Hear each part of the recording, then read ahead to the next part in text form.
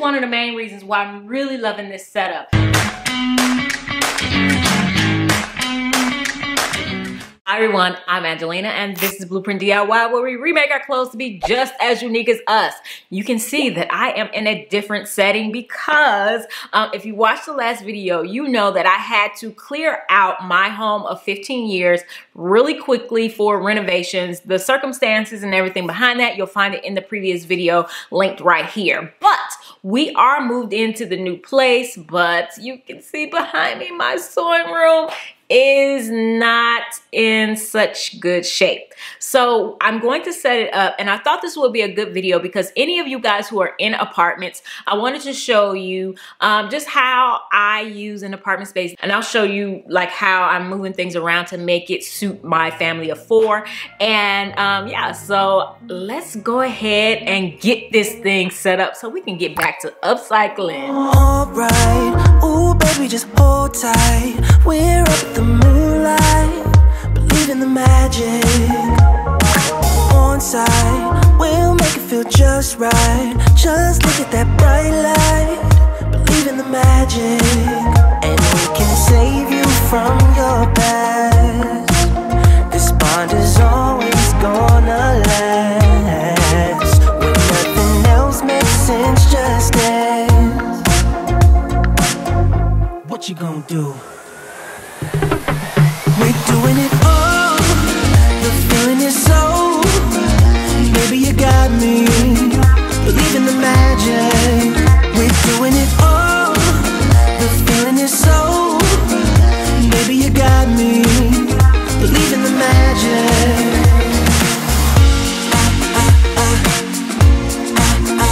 Baby, you got me.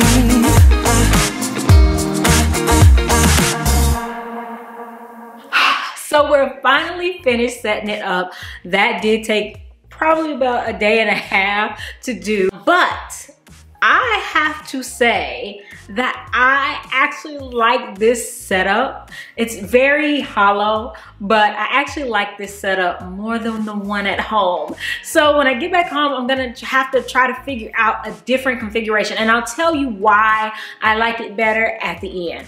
But let me show you around and let me show you how I made the most of this rental space. All right, so let's talk about the main sewing table. First of all, let me show you the sewing machines that I did bring over. I brought, of course, the Brother 1034D, which is my serger. I did a whole video comparing sergers. This is my favorite of all the sergers that I compared, and of course I brought it with me. And a sewing machine that you guys have never seen before. From this video, you can see that it's absolutely gorgeous, and yes, I will be reviewing it for you. It is the Bernat B77. It has a long bed, a long throat over here, and yes, it has so many features. It's my first computerized sewing machine, yeah. And of course, I brought the Sailrite. Couldn't leave the Sailrite behind because the lady said anything that you value, you might want to take it with you. So I brought what I value. So let's talk about the furniture that I brought over. I did bring one of my tables. These tables came from IKEA. I found them in the as-is department. I do have 2 of them, and I have 4 sets of legs and 2 metal cabinets that go underneath in the center. I took you guys' advice and just pared down to bring the bare minimum. So I just brought one table, just enough to fit just one sewing machine and one serger. Underneath the table, you can see that they did bring a Brother Strong and Tough. I wanted that one to go to storage, but it ended up here, so I'm just gonna store it underneath the table until I get back home. So let's talk about storage, and I am so excited to share this with you guys because this is one of the main reasons why I'm really loving this setup. You can see that I have the IKEA pegboards that were on my wall at home. If you didn't see my home sewing room setup, it's amazing, but I am going to be changing some things, but you can go check that out right here. I have a link to it right here, my dream sewing space, and I'll tell you what I'm going to change at the end. But I have the pegboards attached to the metal cabinet. This metal cabinet came from Habitat for Humanity Restore. I got it for $14. Amazing, because it's the Alpha brand. So at, I think, the Container Store, and they're expensive. So to find it for $14 was an absolute steal. And I brought just this one to hold up the end of the table, and also to keep everything. They just wrapped it in plastic wrap, and I was able to bring everything in it. It has all my needles and everything like that in it. And so at the last minute, I had left these at the house because they were attached to the wall, and I figured, they won't hurt anything being attached to the wall. But I thought to myself, where am I gonna put all of this stuff that was attached to the wall? So I ran over to the house, grabbed it, went to Family Dollar, got some zip ties, and attached it just simply to the metal cabinet. And they are really sturdy. They're not going anywhere. And so I have all of my serger thread here right in front of the serger. And then on the side here, all my tools, pins, needles, paintbrushes, and even a trash can. I didn't have a trash can super close to me before. I had one on the back of the table, but I think that this is gonna be even more convenient to have it right on the side here. And then on the table here, I have my sewing organizers. This is where I keep my scissors next to each sewing machine. I have one for each sewing machine. So this one is specifically for my serger because it holds my tweezers, and it has a magnet inside. It's sewn inside, it won't get lost, and it just attaches my tweezers. It didn't even come off in transit. So that's super exciting. And then this one over here, once again, has my scissors in the front pocket. And it also has a seam ripper and a turner, like a tube turner in there. So just little things that you need sitting right next to the sewing machine. And I also brought my rolling chair. This is the only chair I really had at my sewing station before, because I can roll all over. There's all hard floors here. I believe they're tile. They kind of look like wood, but they feel like tile. And I really like them because they're kind of indestructible. I was really trying to be careful not to scratch anything, but I realized shortly after moving things around that they are very, very durable. So that's a thought for the future. But I brought this really low profile. It can slide underneath the table and it won't be in the way. And it can slide from both the sewing machine and my cutting table. So that's another reason why I really, really like this. Going from the sewing table to the cutting table, like back to back like this, I think that that's a big plus. Behind me, you'll see I did bring one rack of clothes. This is my merch for Blueprint Signature. So I did not want to go to storage just in case I get any orders. I have that here ready to go. There are a couple of items that are just from Blueprint DIY. The blazer with the lace, and then my colored peacoat that I just did for the Michelle Obama video. But the rest of these, all of my puff sleeve trench coats are for sale at blueprintsignature.com. So those are there ready to go. Next up, let's talk about my cutting table, which is also where I record my top-down shots. This was very important. I fought tooth and nail to stop having to shoot top down on sitting on the floor, which is what I did for many years. So I definitely want to bring this with me. And I absolutely love kind of having it in the middle of the room where I can walk on both sides. Like, that is a dream come true for me. This is basically just a photography stand. It's really cheap, and it has like the fabric, almost curtain-like things that you can use as a backdrop for photography and videography, green screen, stuff like that. And so it goes over the table, and then it has these 3 clamps that hook to it, and they have screws on the end of them, and they hold these lights. I will link the lights in the description box if you're interested. And they are battery operated, so I don't have to worry about cords, where cords are going to. In the middle, I have another clamp which holds my camera. Down below the table, I have my plastic bin storage. I've had this for as long as I've had a sewing room, way back when I just took over the dining room. I bought this from a Goodwill or some type of thrift store for like $15 or something like that. I don't know, but it's gone with me through a lot. I labeled it a long time ago, have pretty much kept the same things in there, and it just travels with me. It works really well to hold things inside and on top, so that's why I continue to hold on to it. On the side here, you can see I added some hooks. I didn't have this in my old space because it was right up next to the other tables, but I bought these hooks to go for something else at the house. They work with walls. I'll put the link in the description box as well. Got them on Amazon, and they work really well. They hold really well, and not only do they hold well, but they hold as soon as you stick them on.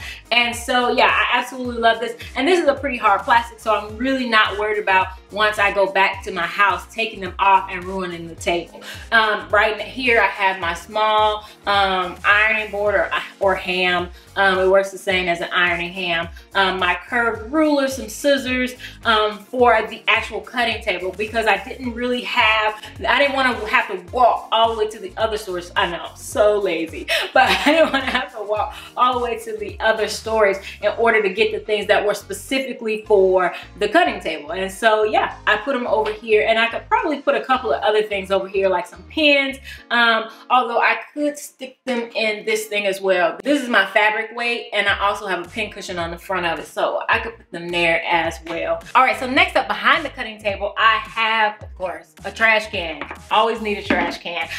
For paper, just the smallest scraps, they'll go in there. And then I have the table. This table used to hold my Silhouette cutter, Cameo 4 cutter, but I didn't have enough room for it next to the computer. And so I definitely needed the things that I store in it as well. So I put it back here. It's perfect back here. I have these little jars that came over from the house that didn't necessarily need those, but they're here. So I decided to put them over here. And in this little green book here, it holds all of my sewing machine instruction booklets, and some accessories. And I absolutely needed those. So I wasn't sure if those made it over, but they did make it, and I'm so grateful. And then I have my iron and my steamer here, and then underneath are some bins for elastic, ribbon, different things like that, little snacks and closures and stuff like that. And then underneath I have all of my miscellaneous camera supplies. So definitely all of this is needed in order for us to keep going, making amazing upcycles. All right, so right here is where I actually put my computer. This computer is mostly used to just do random things because I also have a laptop, but it also operates my Silhouette Cameo, and so I definitely want to give you guys a tutorial on that pretty soon. So I definitely want to bring it and everything that I need in order to do it. So it fits right along this wall really well and flush. This old countertop, I just wrapped it with granite looking or marble looking contact paper, just to make a makeshift desk. And so it traveled really well. It's really light. So yeah, it works for that. And it is the same width as this. I think about 14 or 15 inches. So it's really slim. And for a computer that's not used a whole heck of a lot, I'm super glad that I was able to get it like just really slim and fit along this wall with my printer, which I do use on a semi-regular basis, as well as my file cabinet and all that. Like I said, they told us to bring everything that's important to us. Tax time is coming, so yes, we absolutely need files and stuff like that. And then right here in the middle, I just have just a little green, you know? I am horrible. Like, my thumb is not green, it's black, so of course that's fake. But it also has underneath it my light wash jeans. That is the only thing that I brought from my home thrift store, my thrift stash. And so with this, we're probably gonna be making some runs to the thrift store. So I hope you guys are excited about that, to see some of the things that we'll get just specifically for on a project by project basis. That's my plan. I do not want to thrift in general just like I used to. While we're in this transition, I'm going to go on a project by project basis and see what we get. So that may give us a whole lot of ugly thrift transformations and stuff like that, which you guys absolutely love. So if you want me to do that, then definitely let me know that in the comments. All right, so that was the sewing space. But you might be asking, Angelina, how did you get that much space for sewing, like just for sewing. Okay, so this is what I did, and this is what you might be able to do. It all depends on your situation, you know. I purposely got a 2-bedroom apartment, of course, you know, because of me and the kids, but I looked for one with a living room space, and a small dining room space that I would be able to use as a living space. And so that's what I did. I made sure that it had one of those high counters. We already had stools. And so I said, hey, the kids can sit at the stools in order to eat their meals. I mean, like, they like eating on the go anyway. So this was a compromise. So they sit at the stools to eat their meals. I already had a futon. I just brought the futon, no sofas, no love seat. I put the futon in front of a dresser. I brought the dresser from my room because it holds my shoes, and I knew I was going to need my shoes, but not necessarily the TV table. And so the TV table went to storage. The shoe cabinet or dresser is actually holding the TV, which is multi-purpose to the max, and I'm so grateful for that. And that area is the perfect size just for a little sitting area to watch TV, and I was able to use the whole entire living room as a sewing room space. So yes, that's how I was able to do it. You guys know, wherever I go, I take up space. So, so I don't know if you're in a situation, you know, honestly, when you live with other people, you guys know that I am a widow, and I had started taking up space before my husband passed away, but definitely now that it's just me, I take up space. So yes, I'm taking up the whole living room space. At my own house, I take up the living room, dining room, and master closet for Blueprint DIY. So yes, we're taking up space on this channel. But yes, that's how I was able to do this. And it flows. The flow is so good. Like, that's what I was saying about, there are definitely some things, like there's nothing on the walls, and this space looks so good, like so good.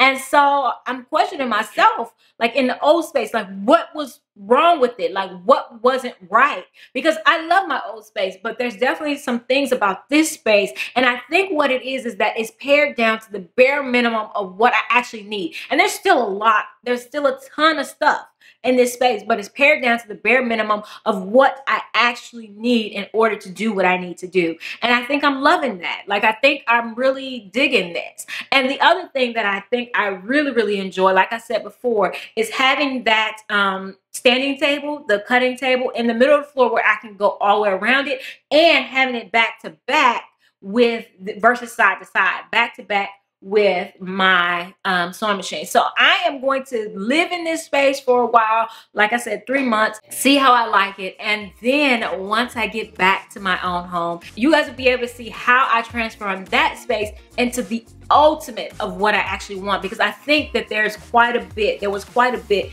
that, you know, honestly, I think that in our houses, we hold on to things because we have them.